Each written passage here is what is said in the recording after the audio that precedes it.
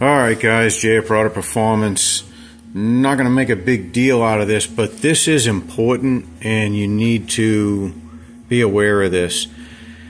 Okay, we're looking at a C4, we're looking at the intermediate servo. So there's a couple things. And the topic of this is safety. Okay, I've seen some issues, pretty scary. And what happens is the car can lock up on a 2-3 shift. Not good. So the reason this happens, first of all, there's a modification on the internet that goes around, and I think some of the guys that make manual valve bodies and things tell you to do this. So what you do, this hole here, okay, this is a vent hole. There's a little notch here, and this vents back into the case. And I talked about this in another video because this is an issue with a C6 also. I think I covered it in that C6 one. But so a lot of times this hole gets plugged, and they tell you to take one of the seals off the servo. Well, I'm not saying that doesn't work, and I'm not saying that causes the bind up, but what happens is somebody will come along later and change the valve body, change the servo, and this hole remains blocked and they don't realize it. So make sure, and you can even see, if you look, you can see light through it, okay? That hole should be very open. Make sure that is.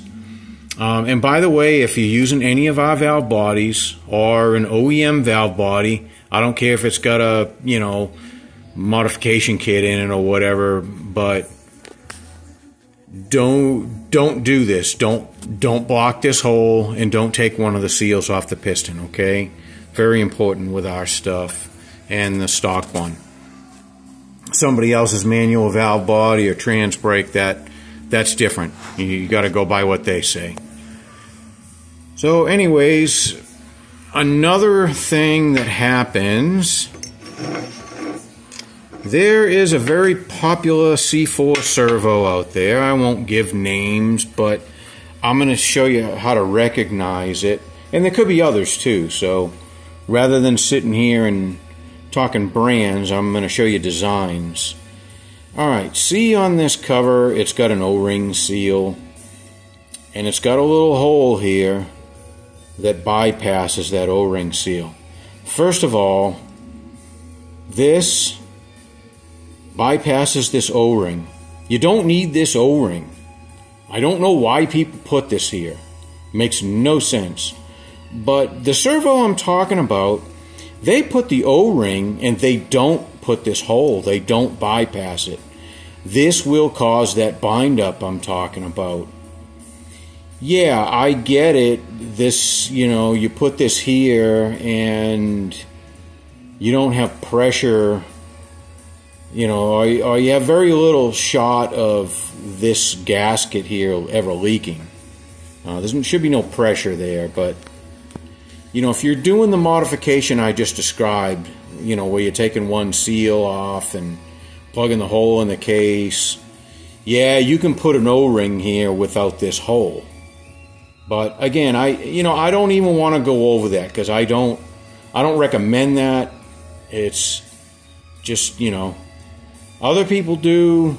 If you're using their valve body, we'll follow their instructions. But I'm just going to talk about my stuff, and I'm going to talk about Ford stuff. So I don't do those modifications. But anyways, this here, you don't need this damn O-ring. I don't understand why so many people do it. So I take it off, I throw it in the trash. Okay? This is bypassed anyways. So you're not losing any sealing ability. But what you're doing, the hole's kind of small. If you get a fair amount of leakage through one of these seals, these O-ring seals for the servo piston, over time seals shrink and harden up and they don't seal very well. You don't need this thing hydrolocking on you. And that's what'll happen. We need to vent this dead zone off. And you know, maybe you just have a bad seal, or, you know, maybe you just put it together with the wrong seal or something, and you go for a test drive and it locks up in the 2-3 shift. This can happen.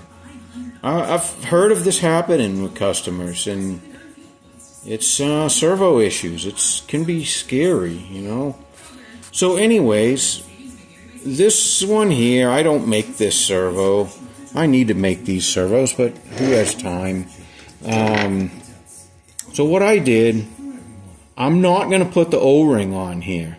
So if you ever see one of my units and you see an empty O-ring groove here, oh, you forgot the O-ring. No, I didn't forget the O-ring. Don't put the O-ring. Don't think you're going to outguess me on that. You're going to cause a problem. Now, I added this slot here. May not be necessary, but this slot lines up with the vent hole. Okay, you know, this hole here, plus not putting the seal on, is probably enough to vent off an issue. But I want to make sure. I don't want this thing locking up in the 2-3 shift on you. I'm sure you don't want that either. So just in case, you know, time gets to a seal or you put a bad seal in it or something, I add this slot here just to make sure we got plenty of oil flow to, you know, make sure we're venting off any of that leakage. You know, things leak, whether you like to think so or not. But it's okay if things leak internally. You just have to know how to deal with fluid going in the wrong place, if you will. And fluid will go in the wrong place. So that's what I've done here. That's why I've done it. So if you see one of these servos and it's got the O-ring and it doesn't have the hole that bypasses it, be very leery. Okay, I want you to understand this. You can also reference that C6 servo video that I did. That explains this also. Maybe I did a better job explaining it in that video, but I probably need to draw this for you. I may have done that in the other video. I don't remember now, but in any case, just a safety concern. This isn't really a performance modification. It's just for safety. So, okay, that's all I have to say about that. I wanted to bring that to your attention because it's something that concerns me, and I've seen people get in trouble with this. So, just be aware and always make sure, unless told otherwise, always make sure this hole is clear. C4, C6, C5, same thing. Okay, thanks for watching.